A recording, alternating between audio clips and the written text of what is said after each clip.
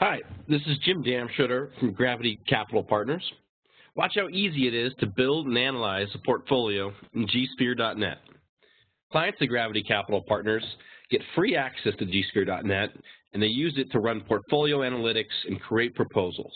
It's very easy to use, and it generates stunning results that appeal to any type of investor. They teach that investor valuable things you can't ascertain from any other system.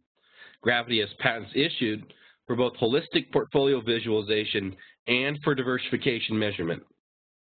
Center stage in Gsphere.net analytics is our 3D holistic portfolio analysis, which shows just how diversified the portfolio is. You can use this information to educate investors about how much diversification is in their portfolio, or more often, how little diversification is in their portfolio.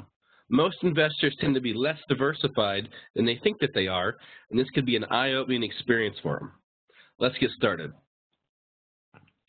Take your favorite web browser and navigate to gsphere.net. If you have access credentials, go ahead and log in. And if you don't have access credentials, please request them right here or get in touch with us at Gravity Capital Partners down here.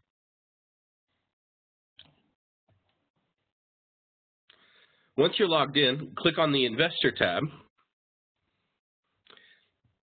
and create the investor for which you're running the analysis.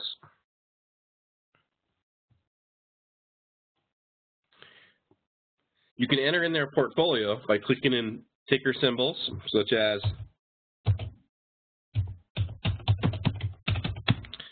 or using a lookup function,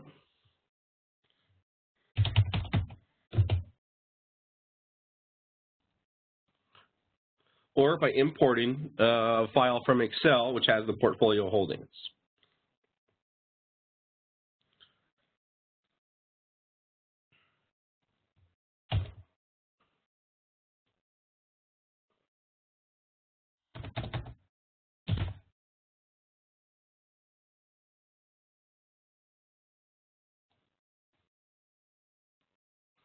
Select your file, click to open.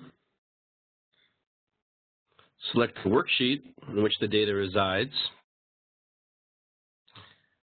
and then just select the column heading that contains the row of ticker symbols. Here it's called symbols. And then you can import either allocations, shares, or values, whatever's most convenient for you. If you have access to more than one of those fields, I advise you to import shares. And we'll click here, we'll click to load shares, and we'll just tell it where the shares are. Okay, we'll click here to submit the data. And Gsphere will rope all this into the system. All of the data is kept on demand on our servers. And I'll just define some share volumes for these assets I entered by hand. Okay. So here's our portfolio. It's a $9 million portfolio. Let's give it a name. And I'll hit the button to calculate it. And voila. The Gsphere.net 3D graphics provide a visual explanation of the diversification by equating diversification or balance in a financial sense to balance in a physical sense via symmetry. So we use this globe as a visual cue to help us frame what perfect diversification or perfect balance might look like. Similarly, we can use these boxes to show out of the different, 8 different, subdivisions, how this portfolio strategy filled up these boxes and manifested its potential diversification. Similarly, we've put diversification and reduced it to these easy-to-use gauges. So here we can see we're in the exposed zone for total diversification, and we break out diversification to both systematic diversification and non-systematic diversification. The report allows you to backtest this portfolio to any time period of your designation and allows you to analyze the portfolio a number of different ways, including risk and return analysis, more details on the diversification sources of this portfolio, and information about the positions, the risk of the portfolio, the risk of the individual assets, and the different return characteristics of the assets, and any dividends that those assets might be paying, as well as the correlations. So once this portfolio has been created, you can talk to the client about possible deficiencies in it that might exist, and often do, because a lot of portfolios are just under diversified. And what I see in this particular strategy, let's take a look. I'm going to go to full screen mode.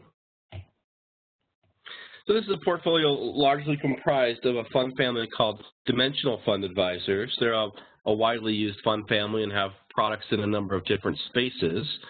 So this is an initiative at entering a fairly realistic portfolio that one might get from their financial advisor. And what I'm seeing here, assets that are going the same direction are correlated to each other. So we have a strong number of these assets that are kind of going the same direction. And then we have a handful of other assets kind of around the perimeter here that are better diversifiers. So all in all, we still have a fairly large portion of this globe that's not being covered by this portfolio. Now, the image that we see here shows the maximum amount of diversification that's available in this strategy. That doesn't necessarily mean that you have all this diversification. Technically, you only have this amount of diversification because of the weights that are already assigned to these portfolios are further putting this portfolio strategy out of whack.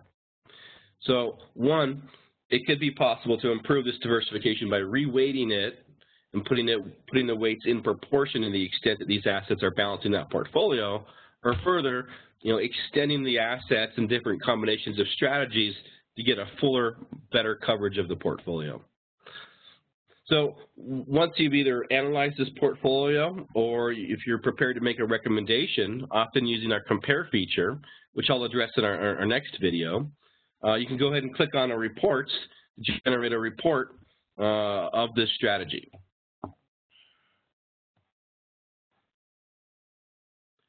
In the reports, you can select or deselect any of the report elements to be included, add any notes, any disclosure items that are appropriate given the circumstances, and then click to generate the report. Okay, the report has built. It's downloaded to my browser's default location, and it's a PDF file. I'm going to go ahead and click to open it. And let me drag it over here.